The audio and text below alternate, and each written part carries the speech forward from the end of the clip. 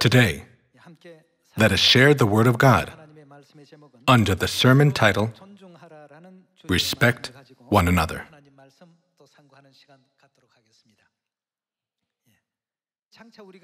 On the day we go back to our heavenly home, won't we suddenly be transformed into a spiritual body?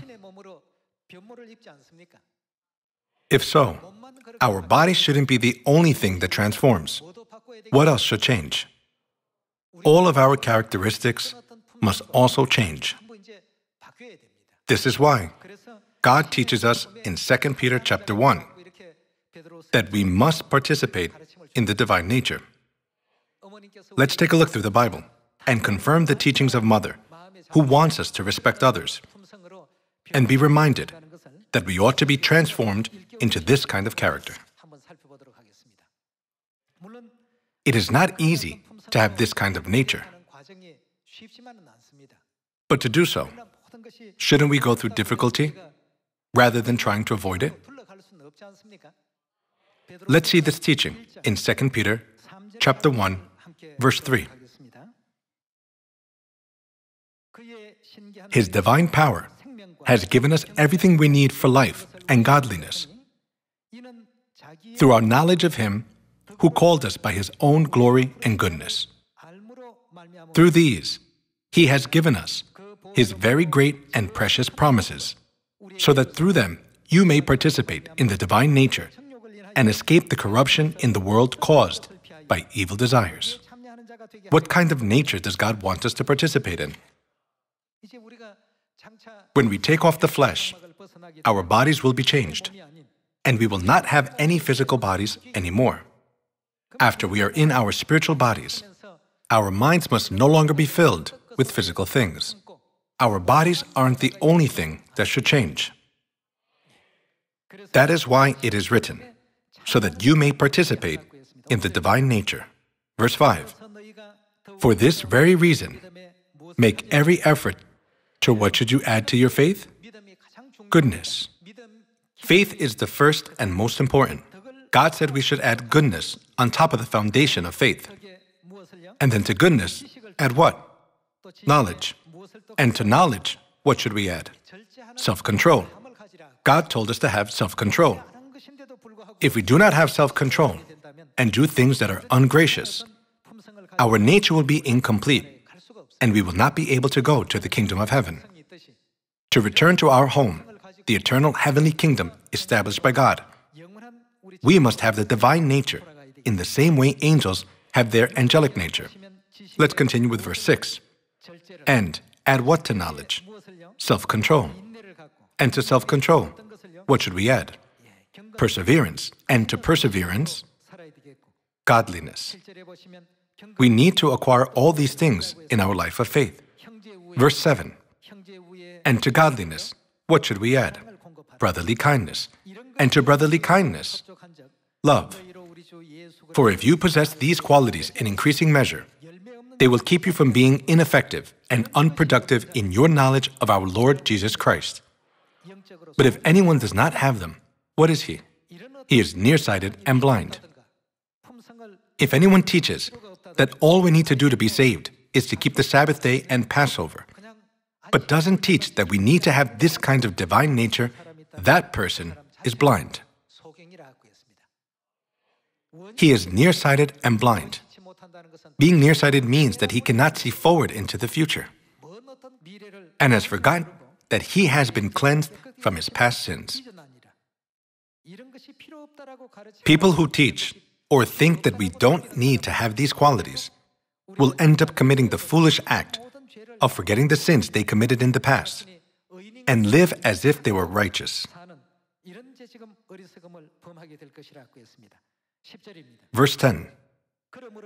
Therefore, my brothers, be all the more eager to make your calling and election sure. For if you do these things, God said we must always do these things. And if you do, you will never fall, and you will receive a rich welcome into the eternal kingdom of our Lord and Savior, Jesus Christ. The first thing we need to do, after coming into the truth, is grow our faith. If you say you have faith, you should prepare all these qualities above, in addition to that faith. Regarding the 40-year-long journey in the desert, those people were not Egyptians or some other people, but Israelites who believed in God. Then, why were they destroyed in the desert? We need to think about this carefully. Those who put into practice the teachings concerning the divine nature will receive a rich welcome into the eternal kingdom of God. Some might think God's truth is so good that we don't need these qualities to go to heaven, do we? We do need these qualities. Unless your righteousness surpasses that of the Pharisees and the teachers of the law, what will happen? You will certainly not enter the kingdom of heaven. Do you think Jesus just said this without meaning it? He said, "You cannot enter," because you really cannot. All the teachings and words of Christ are true. If we do not develop those qualities, we cannot enter heaven. God is leading us to be born again so that we can receive a rich welcome into His kingdom.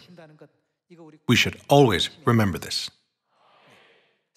You don't have to ask, why do we have to live that way, while the world doesn't? Since we are not people who pursue worldly things, but people who pursue heavenly things, isn't God teaching us how we can receive a rich welcome into the kingdom of God? Therefore, showing respect for others is something we must do in order to participate in the divine nature. When we do so, only then can the whole process of changing into the character of God be completed. How can I add self-control? How can I gain perseverance? How can I practice brotherly kindness? When God asks us to love, we should think, how can I fully achieve the kind of love God has asked me to have? You can ponder about this or that, but an easier way to think is, all these qualities can be achieved when we respect one another. Whether it is today or in the past, people do not know how to respect or be united with each other. So we see violent crimes and bullying occur in the schools. We even see violence in the workplace. These things occur because people have a lack of respect for one another. People do not become one because they do not work together. Rather, they do things only for their own benefit. Although they do this, shouldn't we engrave the words of God on our hearts every day and walk the path given to us? Heavenly Mother emphasized this point once again. And you will receive a rich welcome into the eternal kingdom of our Lord and Savior, Jesus Christ. While listening to Mother, inscribe her words on our hearts through her teaching once again. 2 Peter chapter 1 came into my mind, and I was reminded of the teaching about the divine nature. I thought, we really have to become like this.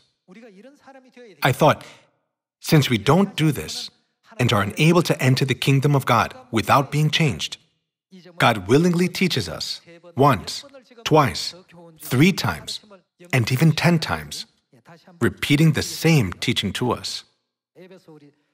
Let us go to Ephesians chapter 4, verse 21. Surely you heard of Him, and were taught in Him, in accordance with the truth that is in Jesus. You were taught with regard to your former way of life. To do what? Put off your old self, which is being corrupted by its deceitful desires. If we previously pursued the world, being filled with jealous thoughts like, even if I have to step on people's back, how can I be happy? Now, we must put off our old self, to be made new in the attitude of your minds, and to put on the new self, created to be like God in true righteousness and holiness. From verse 25, God teaches us the way to put on the new self. Let us look carefully so that we can participate in the divine nature and receive a rich welcome into the kingdom of God. Verse 25, therefore each of you must put off falsehood and speak truthfully to his neighbor, for we are all members of one body. In your anger do not sin. Do not let the sun go down while you are still angry, and do not give the devil a foothold. He who has been stealing must steal no longer, but must work, doing something useful with his own hands, that he may have something to share with those in need.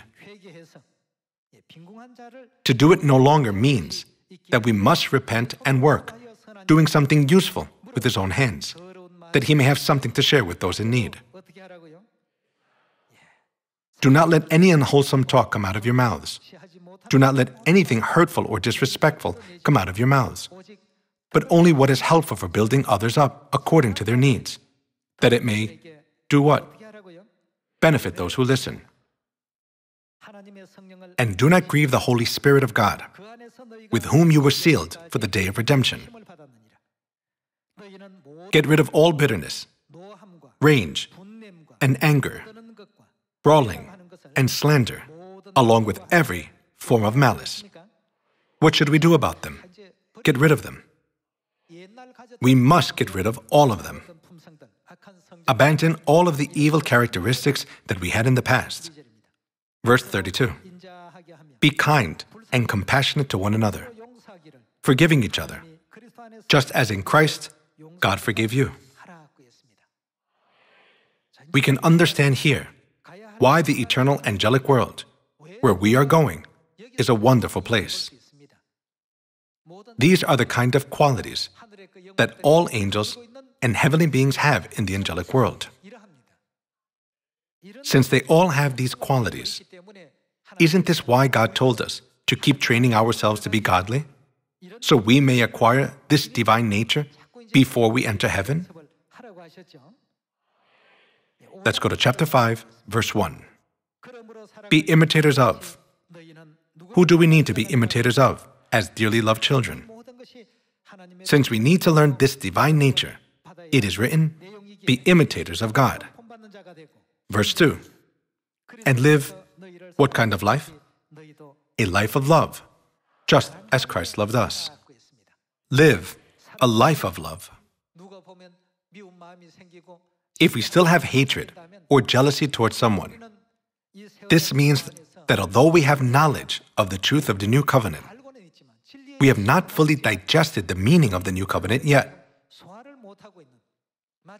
It is just like holding food in your mouth without swallowing it. God told us to put it into practice. And live a life of love, just as Christ loved us and gave himself up for us as a fragrant offering and sacrifice to God. Verse 3.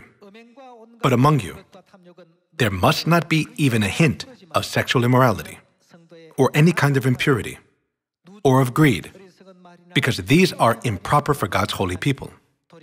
Nor should there be obscenity, foolish talk, or coarse joking, which are out of place, but rather, what should there be? Thanksgiving. For of this you can be sure, no immoral, impure, or greedy person, such a man is an idolater, has any inheritance in the kingdom of Christ and of God. We must get rid of all these futile thoughts and have faith and add perseverance, self-control, love, and brotherly kindness to it, just as God taught us in 2 Peter chapter 1. We should change gradually in every aspect of our faith. Verse 6. Let no one deceive you with empty words, for because of such things, God's wrath comes on those who are disobedient. Therefore, do not be partners with them. For you were once darkness, but now you are light in the Lord. Live as children of light. Verse 9. For the fruit of the light consists in all goodness, righteousness, and truth. And find out what pleases the Lord. have nothing to do with the fruitless deeds of darkness, but rather expose them, meaning the deeds of darkness. We should become those who know how to dwell in God, little by little. We should respect one another and be the heavenly family members who consider others better than ourselves.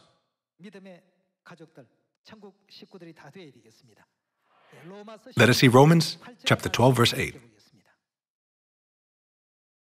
If it is encouraging, let him encourage. If it is contributing to the needs of others, let him give generously. If it is leadership, let him govern diligently.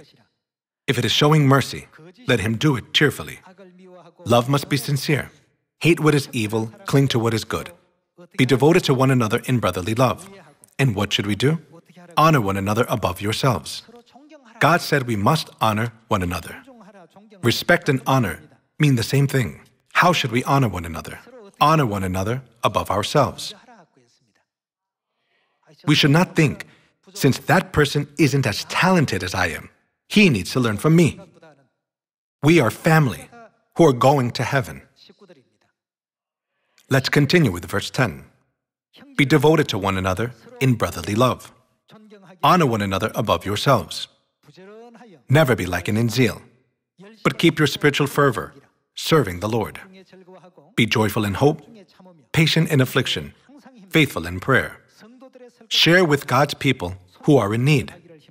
Practice hospitality. Bless those who persecute you. Bless and do not curse. Rejoice with those who rejoice. Mourn with those who mourn. Live in harmony with one another. Do not be proud, but be willing to associate with people of low position. Do not be conceited. Do not repay anyone evil for evil. Be careful to do what is right in the eyes of everybody. If it is possible, as far as it depends on you, live at what with everyone? Live at peace. God told us to live at peace and in harmony with each other. Verse 19, do not take revenge, my friends, but leave room for God's wrath, for it is written, it is mine to avenge. I will repay, says the Lord. Aren't these words given in Deuteronomy chapter 32? On the contrary, if your enemy is hungry, feed him. If he is thirsty, give him something to drink. In doing this, you will heap burning coals on his head. Do not be overcome by evil, but overcome evil with good. We, the family members of faith who are in Zion, should walk this kind of path. We shouldn't just know this and fail to put it into practice. But think, all the teachings of the Bible are God's commandments. Then, what should we do? We should honor one another above ourselves. Everybody, let's use an example. Let's say there are 3 children in a family. The youngest sibling isn't as smart or social as the other 2. What if the oldest sibling, who is extremely talented, says to the youngest sibling, "Why are you such a fool?" Will she actually say that? Instead, what will the older sibling do? Even when other people talk bad about her, won't the oldest sibling stand up for the youngest sibling and comfort and encourage her to do better? This is how we should act toward one another. We should respect one another. Everyone, do you know Hans Christian Andersen? He is the author of The Ugly Duckling. He also wrote The Little Match Girl. It is said that Andersen was always bullied by other kids when he was young. It was because he was somewhat ugly, and they say that his family was very poor. Despite being in such an unfavorable circumstance, didn't he write stories instead of being discouraged? He was better than anyone else when it came to writing stories. All people around the world know the name Hans Christian Andersen, but no one knows the names of the kids who made fun of him. Everyone, don't you agree? When Andersen was asked later in life, "How could you be so successful?" he replied that he could write The Ugly Duckling because he himself experienced what it was like to be ugly. And he could write The Little Match Girl because he experienced poverty. He said his unfavorable circumstances made him great. Instead of saying, my circumstances are not good, so I cannot change to have that kind of nature, we must say, since this is what God, our Father and Mother tell me to do, I will obey their teaching. As long as we have this determination, we will become great figures whose names will shine forever, even if our current situation is unfavorable. Like that of Anderson. It doesn't mean that we will do a good job simply because our surroundings are good. Everyone, there are birds in New Zealand called kiwis. They have wings. Although they have wings, they cannot fly. Kiwis don't have natural enemies in New Zealand. It's not because kiwis are birds of prey like eagles, but the reason they can't fly is because they don't have any natural enemies. Since their food is found all around them, they just need to turn their heads. So they choose to walk to find food instead of flying. As a result, they have lost their original role as a bird. And although their wings are attached, they cannot be used for flying. How sad is this? You might assume good conditions will elevate me higher and higher to a better position. I don't know if you think like this, but this is not true. Everyone, what do you think? Anderson was not born handsome, and he was born into poverty. However, he was a talented writer. Didn't he become a world-famous author? He has been famous for centuries. When people hear the name Anderson, they say, isn't he the author of The Ugly Duckling? He is the famous author who wrote The Little Match Girl. Everyone knows his name. But no one knows whether the kids who made fun of him were named John or Paul or something else. Isn't it true?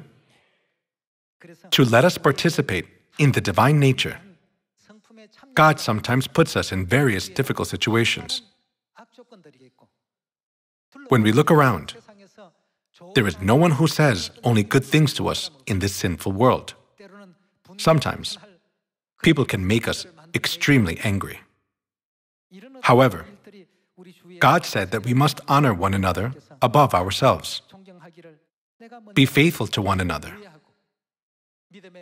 Cherish brothers. And encourage each other to hold on to the faith until we enter the everlasting kingdom of heaven. Everyone, you have heard about geese, haven't you? When one of them is too tired to catch up with the rest, two other geese will stay behind and help it recover its strength. And if a goose has been shot, they will stay by its side until it breathes its last breath.